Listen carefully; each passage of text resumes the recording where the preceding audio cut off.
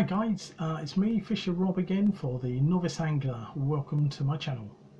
What am I reviewing today? Well, I'm going to have a little look through at some of the Korda things that are out there on the market that I've got in my old tackle box. I'll just immediately dive in. First of all, the goo. If you're actually fishing through the winter months, this is an absolute must. Obviously usable all year round, but with the winter months, etc., goo really comes into its own. They do a whole range. I think there's about 20 odd different flavours at my local angling shop there over at Llanelli. This particular one is the caramel liquid. It's a simple additive. You literally just blob on to your fake baits as an added attractant, and then that will bring in hopefully your bites. Absolutely gorgeous as well. I love the smell of caramel. They do a whole range: banoffee, squid, crab, all manner of bits and bobs. So keep yourself a little bottle of the goo in your tackle box.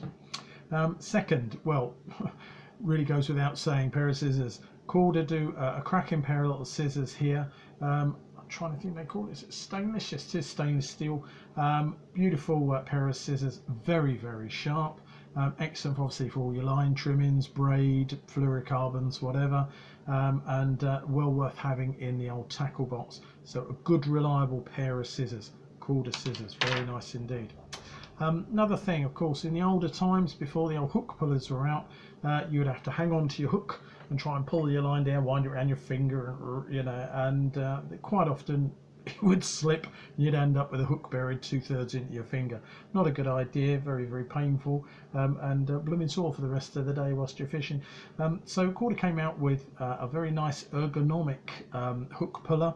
It's good, strong material, very positive. There is no slippage. The way the hook is actually, I don't know, you can see that, designed with these extra little sort of mini corners, as it were, keeps that hook very positively fixed into it when you're tugging on the line, tightening your knots. And another excellent add-on to your tackle box, the Korda hook puller. Now, I mentioned this on my tackle box review. This is a Korda magnet. It's quite often used with the zig rigs. It literally just pops on and off a mount, which is a universal thread, goes into any of your bank sticks, and it purely just clips on over the top, such as that. Pivotable, so you can have it at any angle, doesn't matter. Screwed into your bank stick, and then on top of that you would place your zig rig hook with bait, and then when you're preparing to cast, it's holding the hook nice and steady.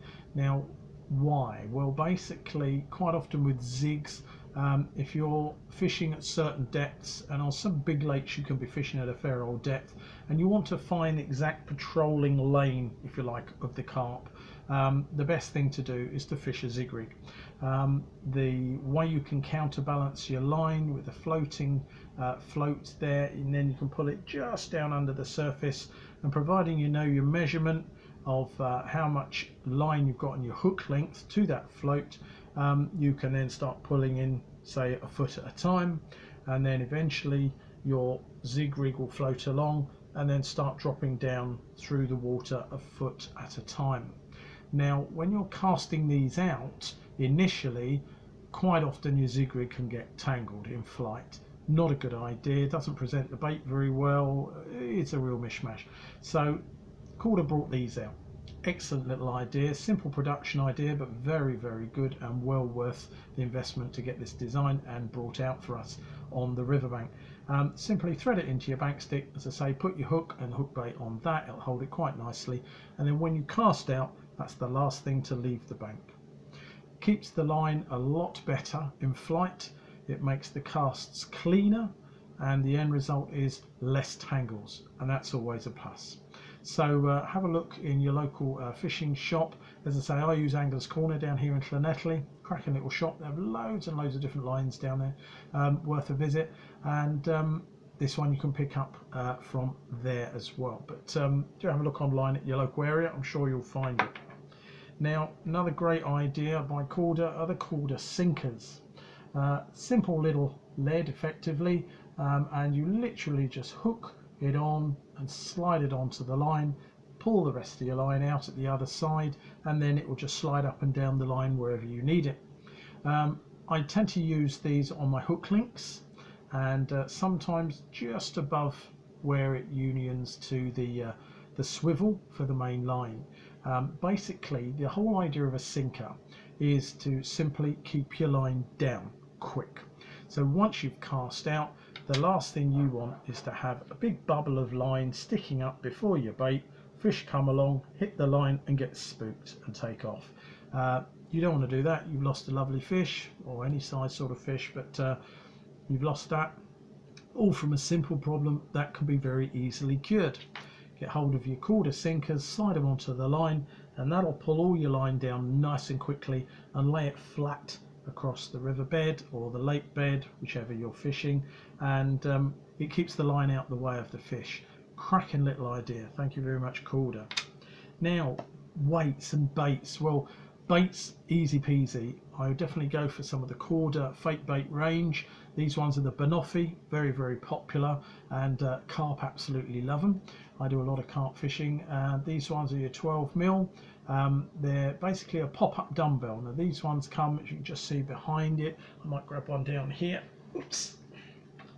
They come supplied with their own little bait ties, as it were, and you can fit them onto the hair. And once you've fitted them onto the hair itself, over the back there, you break off one of the little ties or hair locks, whatever you want to call them, and place it across the top. Pull it down tight onto the line, and it's then securely fixed to your hook. But banoffee seem to be a very popular thing with carp at the moment, and especially through the winter months, that's a definite plus to have in your tackle box. They do go bonkers for them.